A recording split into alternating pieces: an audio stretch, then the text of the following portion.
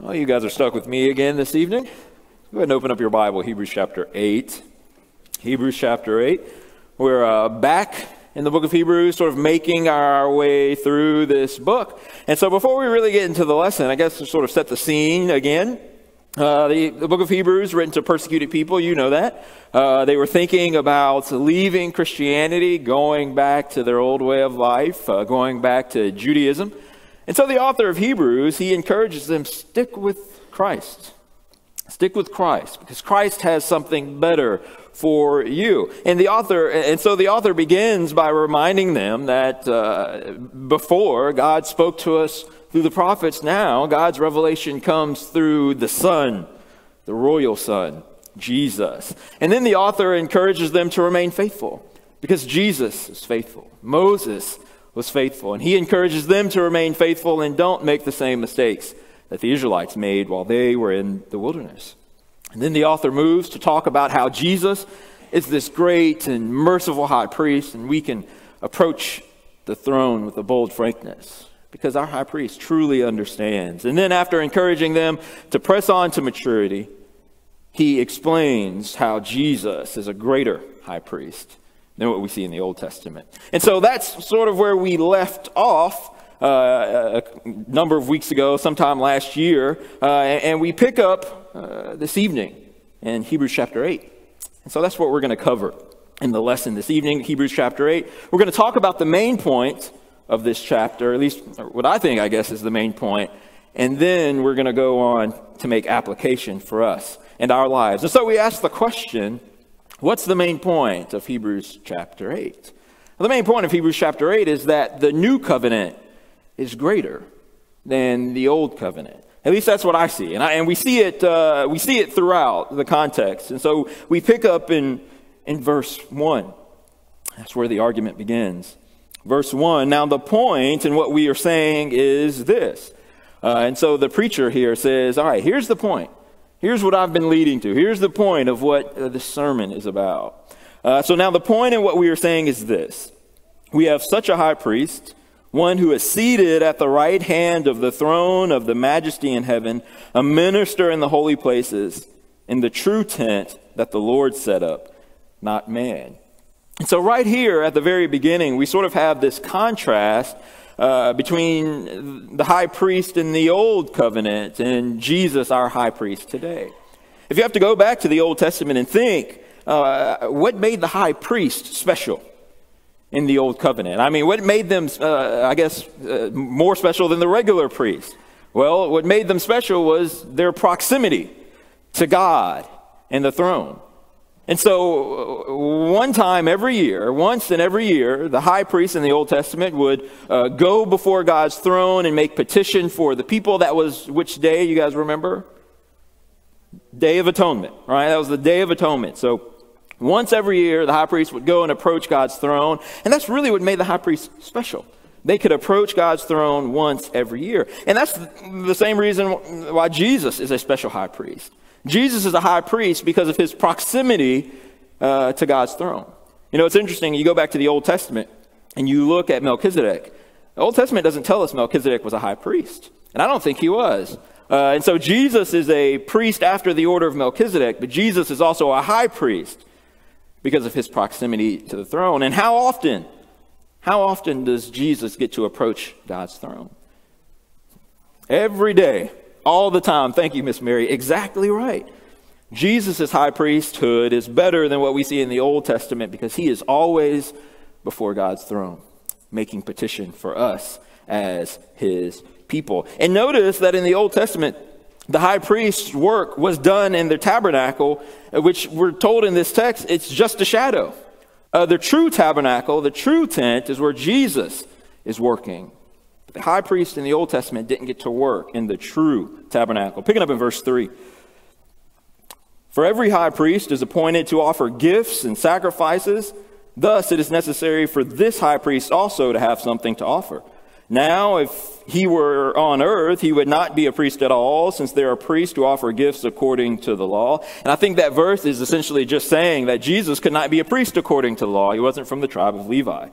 Verse 5. They serve a copy and shadow of the heavenly things. For when Moses was about to erect the tent, he was instructed by God, saying, see that you make everything according to the pattern that was shown you on the mountain. And so in the old covenant, they had this shadow, but they didn't have the real thing.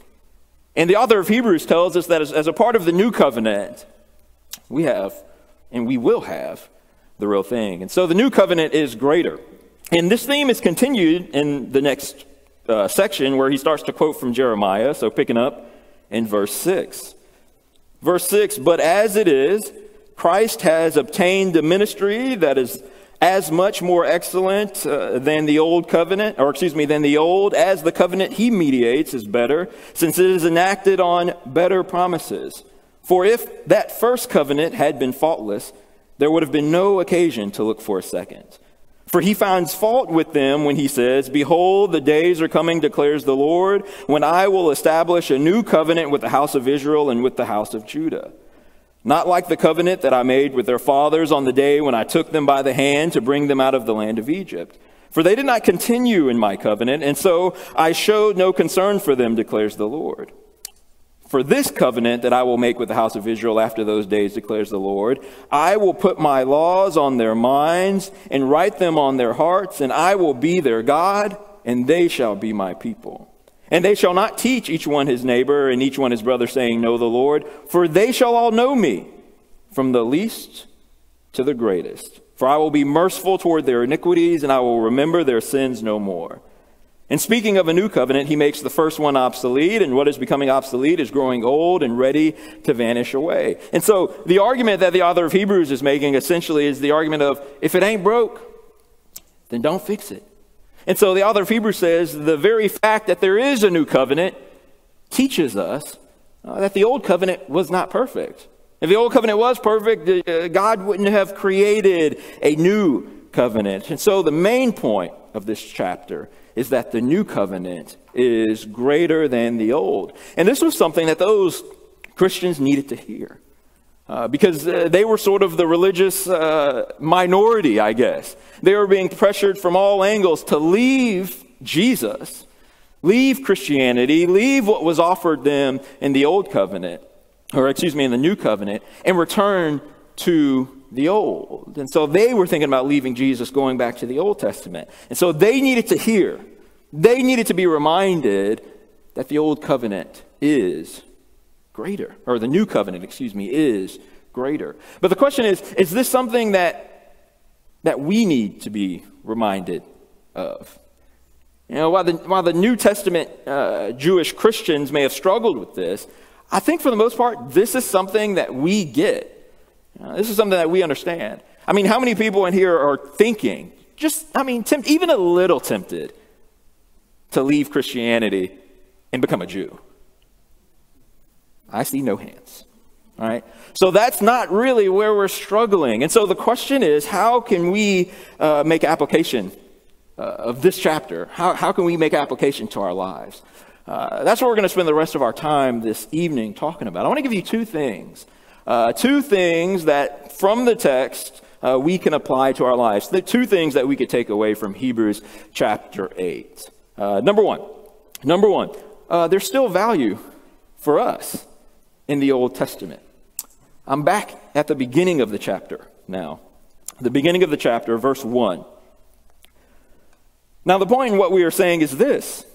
We have such a high priest, one who is seated at the right hand of the throne of the majesty in heaven, a minister in the holy places, in the true tent that the Lord set up, not man.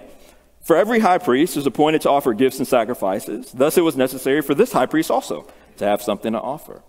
Now, if he were on earth, he would not be a priest at all, since there are high priests who offer gifts according to the law.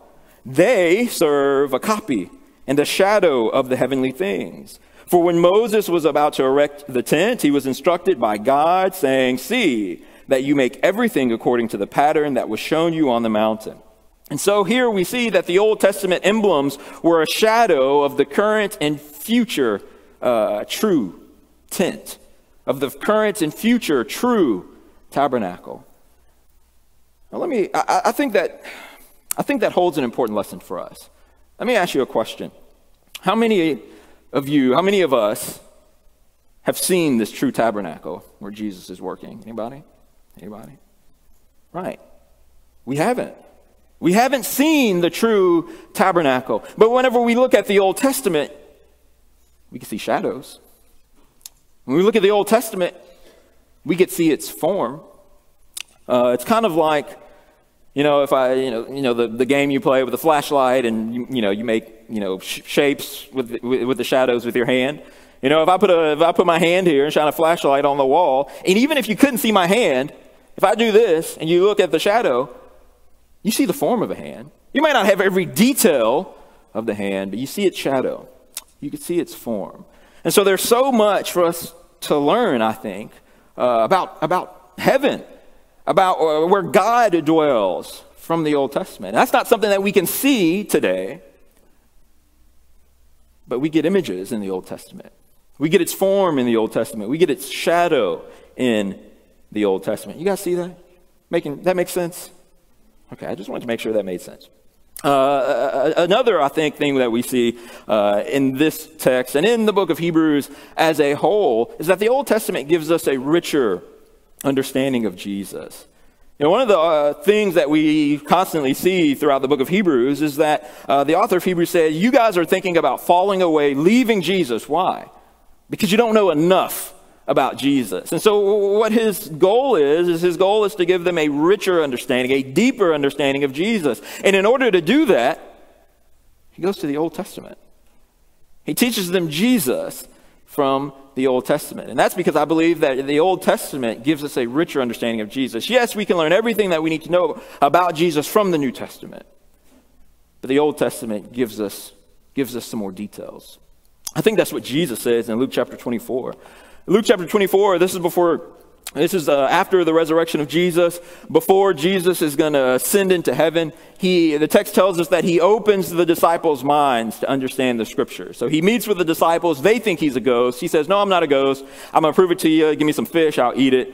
And so he opens their minds after that. Picking up in verse 44, it says, then he said to them, these are my words that I spoke to you while I was still with you, that everything written about me in the law of Moses and the prophets and the Psalms must be fulfilled. And so Jesus here says that there are things written about me in the law of Moses, the prophets, and the Psalms. That's another way. If you put all those three together, that's another way of just saying the Old Testament.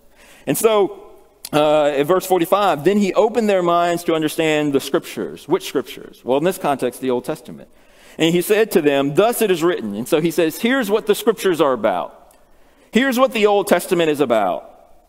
That Christ should suffer and on the third day rise from the dead, and that repentance for the forgiveness of sins should be proclaimed in his name to all nations, beginning from Jerusalem. And so Jesus here tells us that the Old Testament, it's all about him.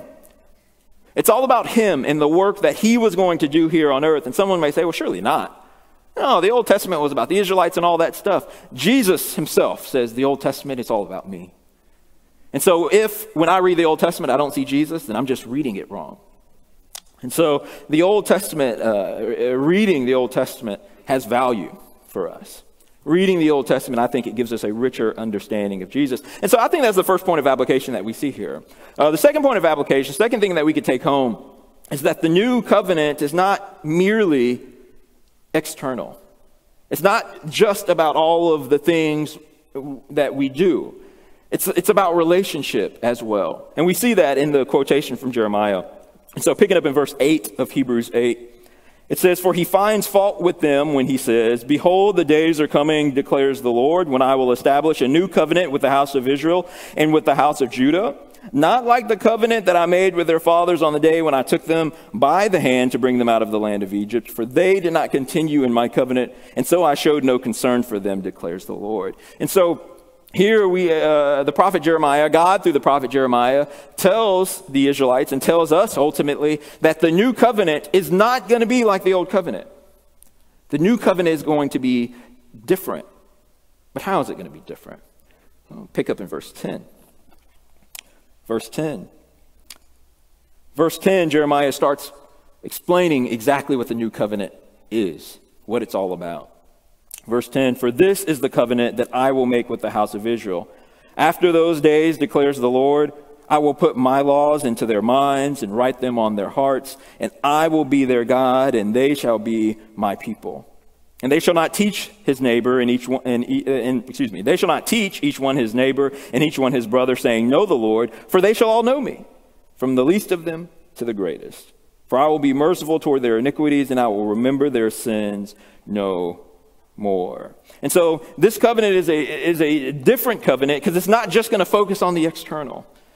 This covenant is going to be internalized by the people. In this covenant, the covenant people will truly have a relationship with God. The point I'm trying to make is the new covenant is not just about checking things off the list. It's about truly loving our God and loving one another. It's having that relationship. And this is something that the Jews failed to realize. Aaron and I, we've been going through the book of Isaiah, and this is one of the things that we both saw, is that the Israelites, they got a lot of the external things right, but they missed the internal. They didn't have a true relationship with God. They didn't truly know him. They didn't truly live like they loved him. Even though they were checking boxes off. They were doing the external things. They didn't have an internal relationship with Jesus. And so Isaiah chapter 1, picking up in verse 10, God says, Hear the word of the Lord, you rulers of Sodom, and give ear to the teaching of our God, you people of Gomorrah. And so God through Isaiah is essentially telling the Israelites, you guys are worse than Sodom and Gomorrah.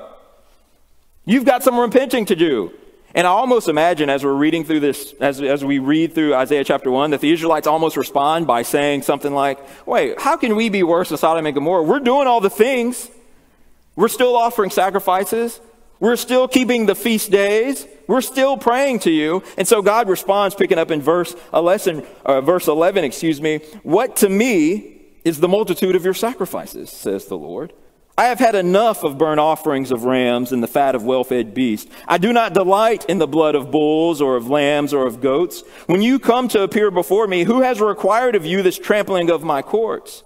Bring no more vain offerings. Incense is an abomination to me. New moon and Sabbath and the calling of convocations.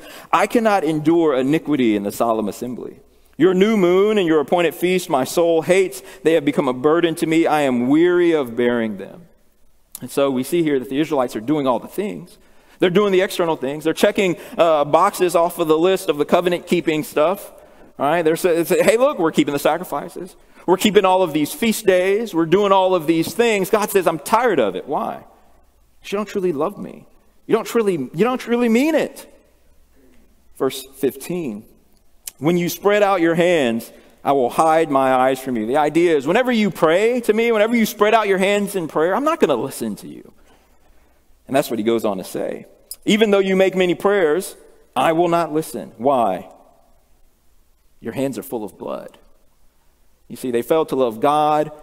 They failed to love their neighbor. Even though they were doing all of these sort of external things. We talked about this in my Bible class this morning, the book of Hosea.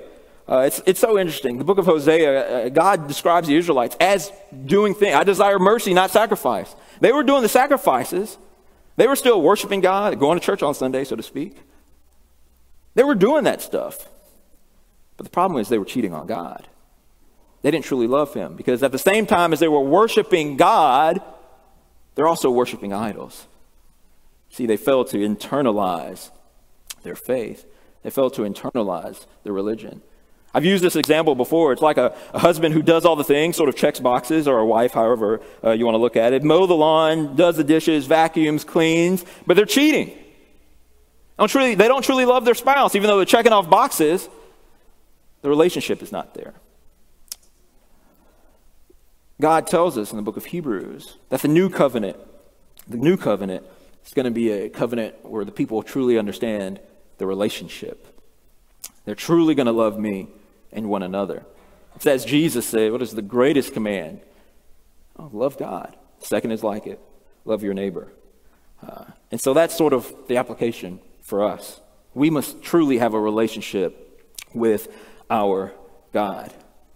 We saw earlier the Israelites, they're going to church on Sunday, so to speak. They're worshiping God. They're going to church, but then they forget about God during the rest of the week. Does that sound like us sometimes? Come to church on Sunday and then forget about God for the rest of the week.